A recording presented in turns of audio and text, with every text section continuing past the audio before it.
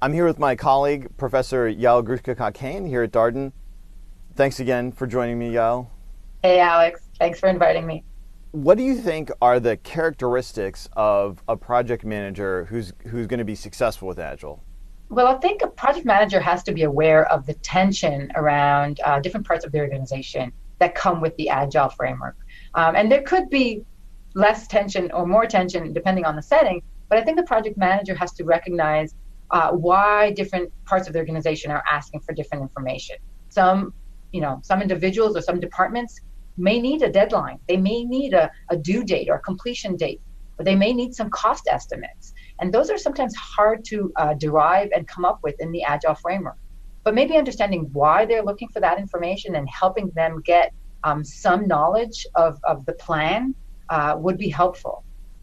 Project managers are typically expected to know things like time, budget, scope. And when they don't have that input, they don't have that from the team, or they can't necessarily commit, that makes an organization feel a little bit uncomfortable. And so the project manager has to realize why individuals are asking for information and try and satisfy that. And what do I mean by that? Typically, I like to say that there's always going to be an area where you can compromise on. If somebody's asking you for the timeline, when the project's going to finish, try to understand why they need that information. Are they constrained by anything? Are they limited in their time? Or can they actually compromise it, but they're just not thinking about the trade-offs? And so a project manager has to do that translation. It has to help the rest of the organization understand what the development are trying to do and kind of shelter the development from questions that are not necessarily helpful or that they cannot necessarily answer. What about working in these small, relatively self-contained batches, this kind of lean aspect of pairing with Agile? Is that hard for someone with a traditional project management background to sell? I think it is initially, although there's a few things that you have to think about. First, it's not uncommon, it's not that we can't point to other organizations that have been doing something similar for a while. Agile has been, or lean, I should say, has been common in the industry. Pharmaceutical companies utilize flexibility in a different way, and so selling this idea that we work, we make some progress, and we reevaluate can be, a mirror to what's going on in pharmaceuticals. This idea that we can bail out at some point, or this idea that we will adapt our plan to the information that we learn, is acceptable out there. And so they just need to point to other industries and examples in which this gets used and utilized and capitalized on to add more value to the company. Another distinction that I think is helpful for a project manager is this notion of process versus project. Traditional project management thinks about projects as a unique set of activities that has a start and a finish. The more and more we move into an Agile framework with self-organizing, constant fixed teams that work on constant continuous delivery and small iterations, we're moving towards a world of process. And the measures are a process measure, and the way that we think about things has to be done like we consider a process, like we consider manufacturing cars on the manufacturing plant.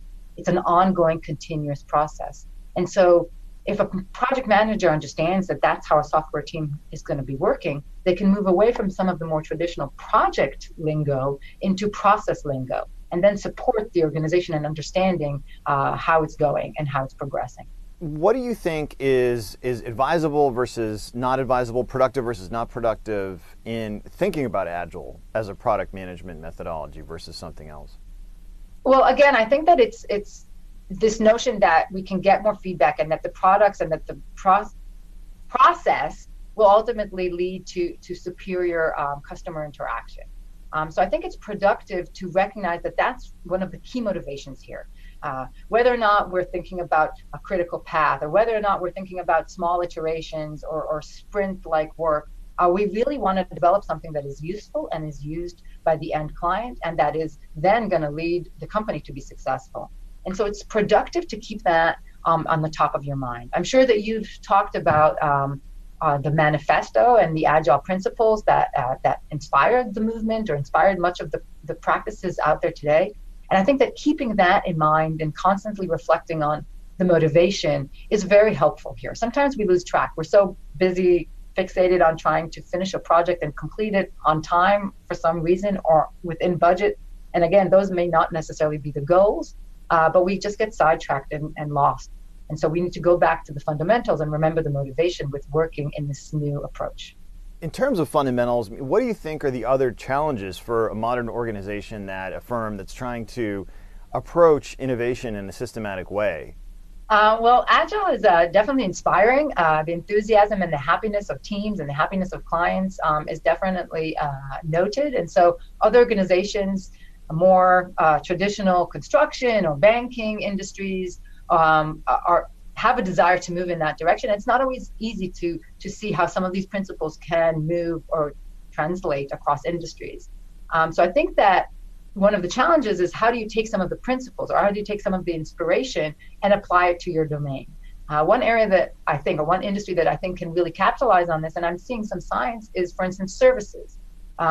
Consultants and lawyers and some organizations that have more of a service orientation can actually start thinking more in the mindset of Agile and working with smaller iteration or quicker iterations and with more close proximity to the client to get feedback sooner.